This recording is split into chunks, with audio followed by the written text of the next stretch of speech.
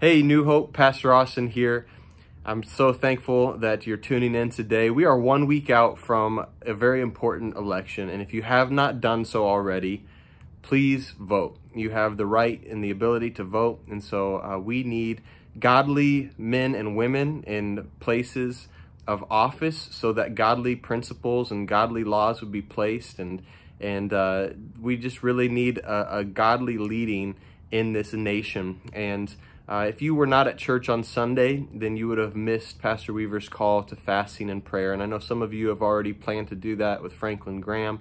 But we as a church had decided long ago that we are going to fast the week of the election. And so I would ask you, what are you going to fast this week? Is it going to be lunch? Is it going to be a complete fast? Is it going to be a solids fast where you're only drinking, smoothies or whatever it might be? What are you going to fast, and then what are you going to replace? And fasting means nothing if we're not replacing that time with spending time in prayer and worship and really seeking the face of God. This nation is not going to be saved by a political party.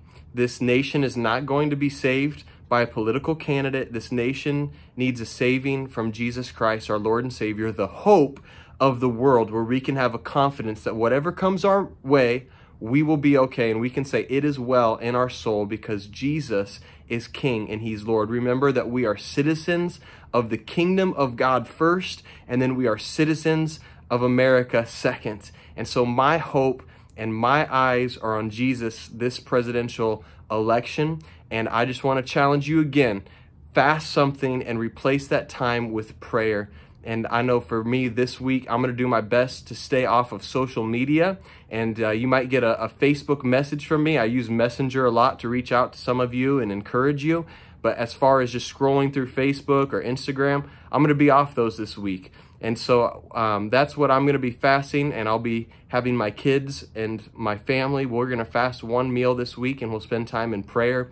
And I just want to encourage you to all do so. So let me pray for you. God, we acknowledge you as Lord and Savior and King upon the throne.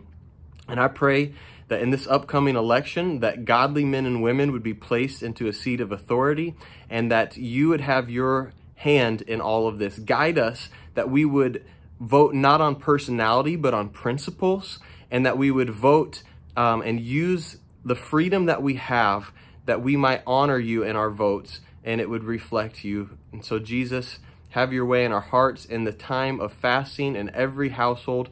Would you reveal more of yourself to us, and would there be a blessing that follows? In Jesus' name we pray.